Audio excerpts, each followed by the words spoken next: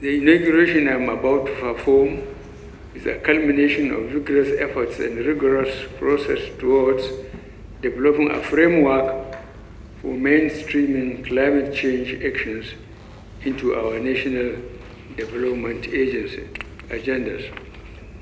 Today, climate change is perhaps one of the biggest challenges facing humanity. It is complex and dynamic.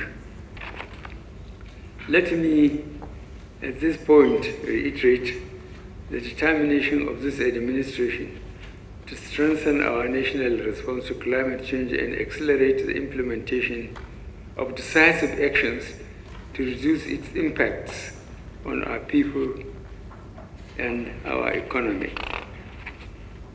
Nigeria is a party to the United Nations Framework Convention on Climate Change, which is an established international treaty to combat dangerous human interference with the climate system, in part by stabilizing greenhouse gas concentrations in the atmosphere.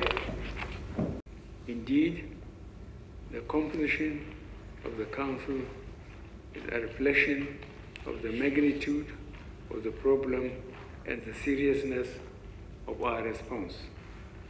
The Council comprises the highest level of governance and a representation of all key sectors of the economy.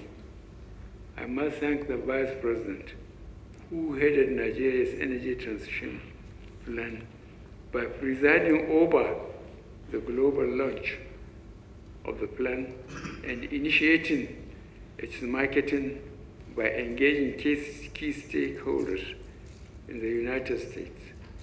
I hope the Council will consolidate on these first steps and ensure a sustained marketing of the plan.